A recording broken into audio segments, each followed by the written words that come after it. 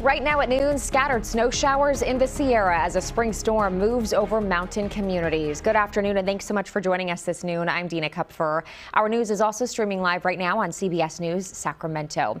Our top stories: authorities are urging drivers to take it slow as a snowstorm is moving through the higher elevations. Chain controls came as a surprise to many drivers. Things came down harder this morning. Some said they planned to wait it out. She has her final at 4 o'clock, and we have to get her to Reno, to UNR. I don't want to pay the $130 for 15 miles and for the chains. And so I'm hoping it'll open up and it'll lift and we'll get going. We have time, so my car sticks out like a sore thumb.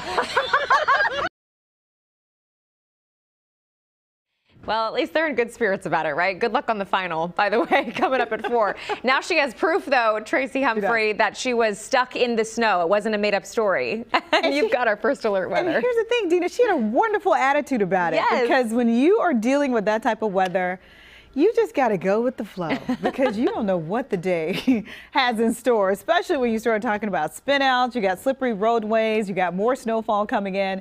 Take a look at what's ahead. So here's a look at the weather headlines. It is Monday, but unseasonably cool temperatures greeting many of you this morning and cool in the afternoon as well. For the Sierra, up to 6 inches of more snowfall. Some areas could pick up even more so during the day Monday and Tuesday. Scattered showers, snow showers in the forecast today, and even an opportunity for thunderstorms in the forecast.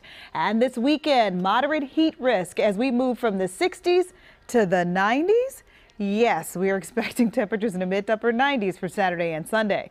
But before we get to that, let's take a look at this major player that came in throughout Mother's Day. So I went back 24 hours to show you a low pressure system along with a cold front that moved through the region. Here's a look at the winds coming in back behind that low pressure system, and that is what is aiding in the opportunity, the continued opportunity for more scattered rain and or snow showers. So the departing low pressure system has a nice wraparound flow on the back end.